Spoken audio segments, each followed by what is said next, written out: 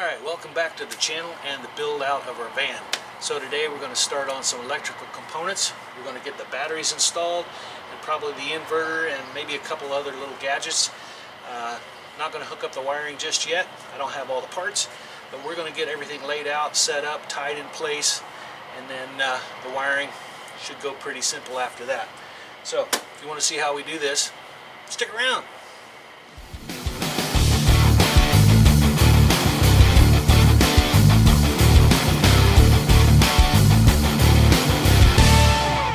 Alright, so to get our batteries in place, we're going to put them on top of our shelf right here. That's how we're going to install those.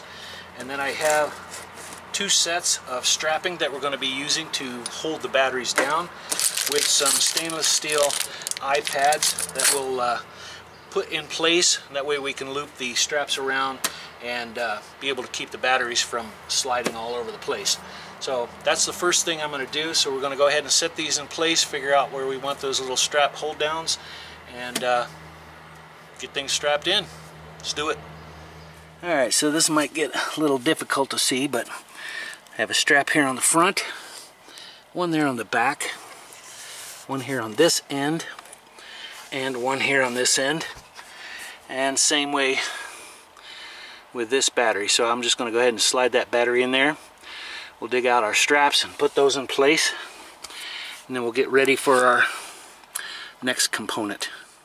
And just like that, we are strapped in. So I'll put the handles here on the top, one in the back, and one here on the base. Same way with the back one here. And right now our straps are pretty long and dangling down. We'll cut those and seal the ends so they don't flop around, and then we'll probably just wire tie those in place, because I don't plan on taking the batteries in and out very often, if at all. My gosh, those things are 47 pounds. They're still heavy to lift up and get on that bench and move around. Alright, so we're strapped in. Next step is to install a parallel bus bar, and I think I'm going to install that right in between the batteries.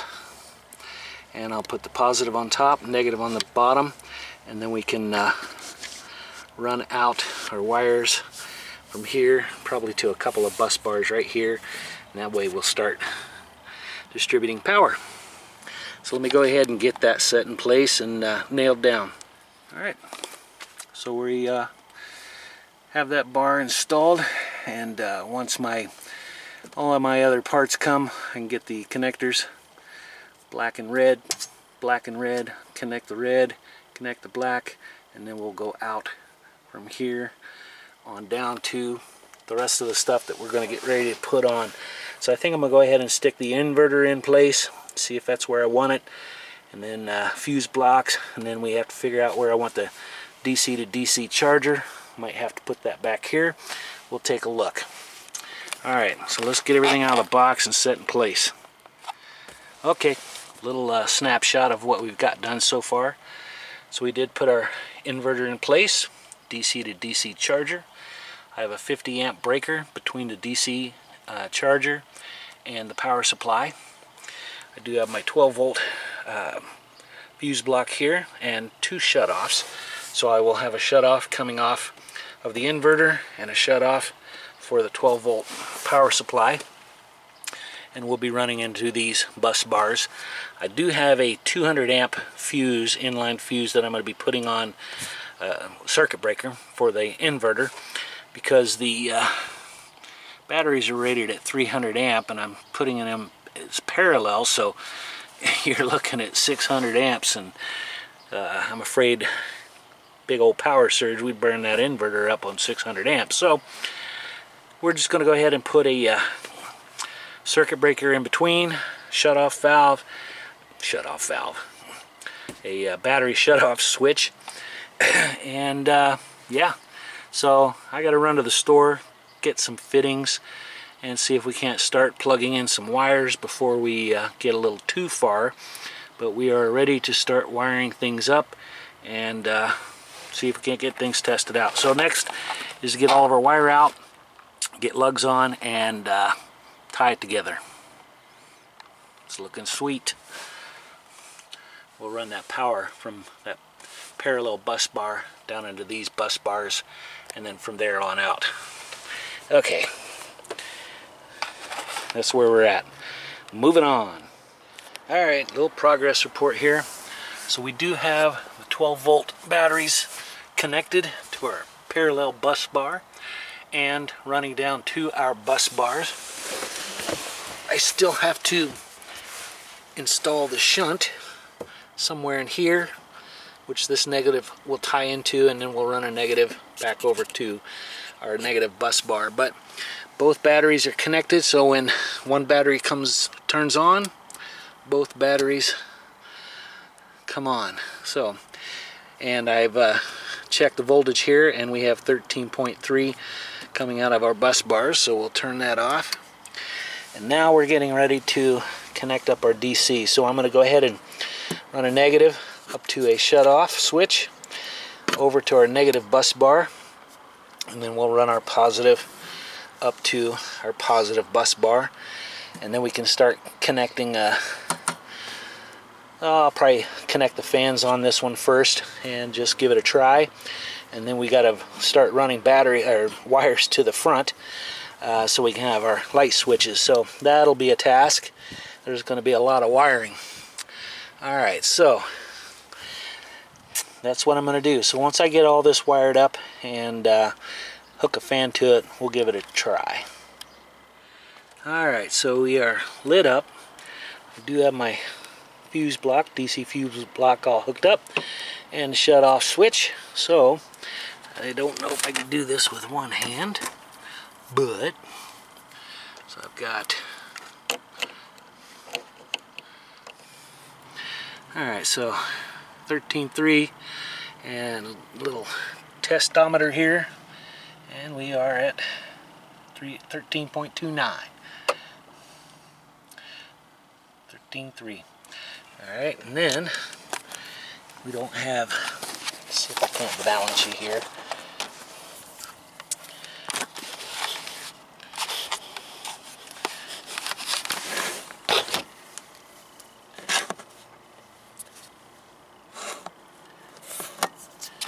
You can see that.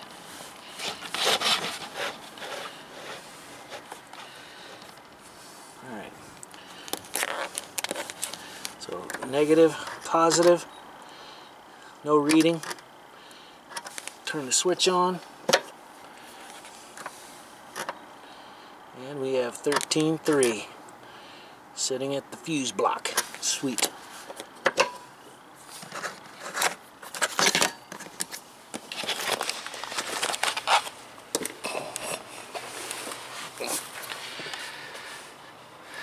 Okay, now what we need to do is, I think I'm going to tie the fans in here, but this has a 15 amp and I think I want to use a 10 amp. The fans run about 5.6, I think, somewhere in there. But anyway, we'll switch these out. So I've got to run to the store, grab a couple fuses, and then we'll go ahead and get those tied in and give that a shot. So it's working. Okay, let's make a store run. Alright, a little bit of a mess going on here, but we are making some headway. So I have the wires to the fan. I have fan 1 and fan 2 connected, and now it's time to test them out and see if they work. So we'll switch the battery on, flick the switch on, hopefully nothing pops, and then we'll get the remote out and see if they work. So let's go ahead and do that first. Alright, battery is on, and power. Ooh, I heard a chirp. Alright, so let's get the remote, hit the fans, and see if they work. Okay, we have the remote, and let's try this fan here first. Ooh. So we are set at 50%.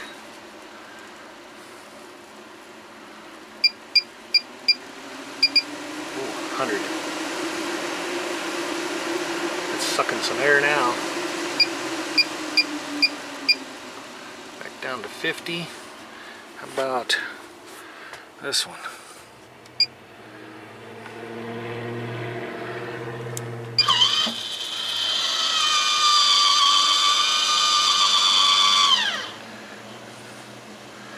And we are at 50%. So that's working.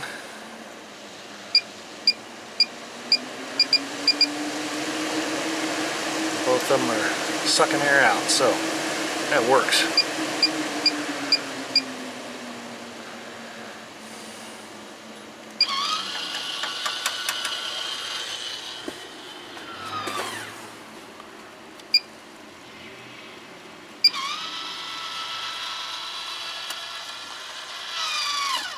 Sweet.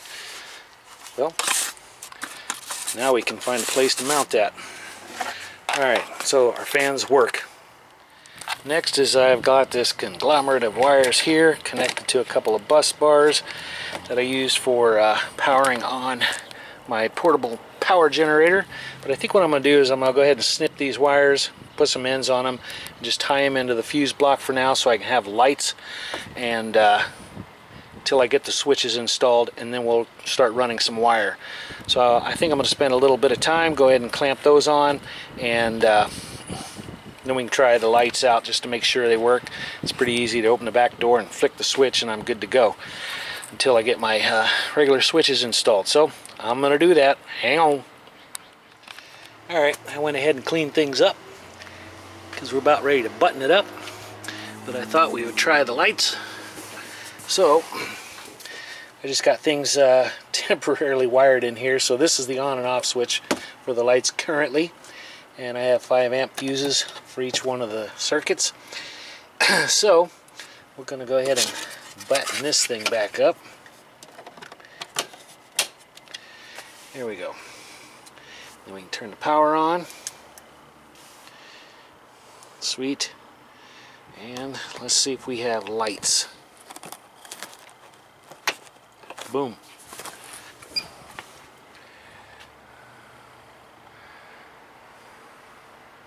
Lights are working. Alright.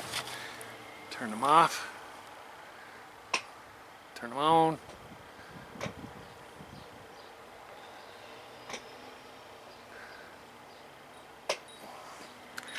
Sweet. So far, power's working. I think tomorrow I should have my fuse in for the inverter. We can get that installed.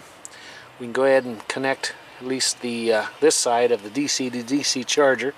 Get it in. We'll just leave the circuit breaker tripped, and then we'll have to figure out where we're going to put the bus bar. I still need to get the battery charger for these batteries, and somewhere over here we'll install the solar controller, or solar controller for our solar. Alright, that's where we're at. Looking pretty good. Alright, so that's going to do it for this video. We do have most of the electronics installed, and we still have some hooking up to do. Now I think my next task is on the other side, over by the galley. I need to install a plate for my switches and start running some wiring so we can get things hooked up so we can push switches instead of using the battery on and off switch. So that'll be in our up and coming videos. I don't know how many parts there'll be to this electric stuff, and then we'll shoot on over to the plumbing. So it's coming along and getting to where I want to be. So thanks for hanging in there, watching the videos. Thanks for the thumbs ups and the comments. Appreciate that very much. And as always, please stay tuned.